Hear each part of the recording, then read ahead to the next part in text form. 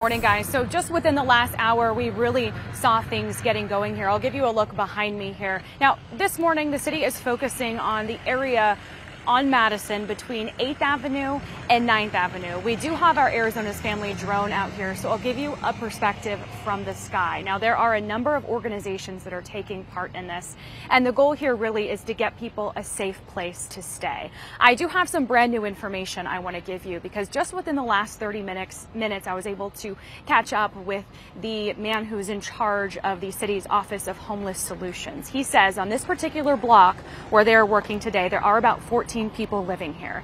He says as of right now, most people are accepting services. They're going to have a place to stay tonight. And he says this process really began weeks ago when they started making contact with them. Now, at this point, they believe there are about 550 people still living in the zone. As you mentioned, the city is facing a court order to show it is making progress in the area, and that deadline is in July. The city was asked this morning whether or not they are confident they will be done, as they move at this pace about every 2 to 3 weeks.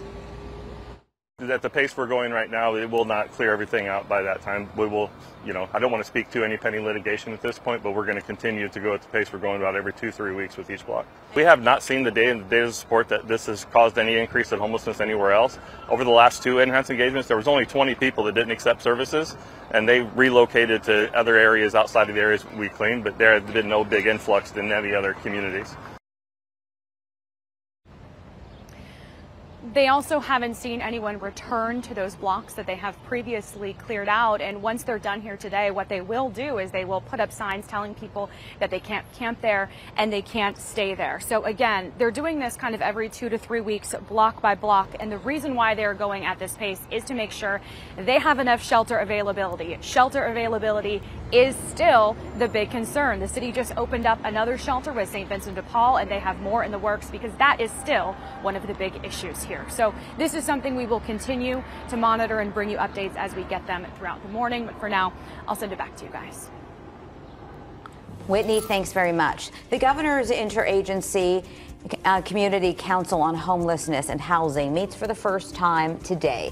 Governor Hobbs reestablishing the council during her first week in office. The idea here is to bring together state and local agencies and nonprofits to create lasting solutions for people who have been experiencing homelessness or are struggling to find affordable housing.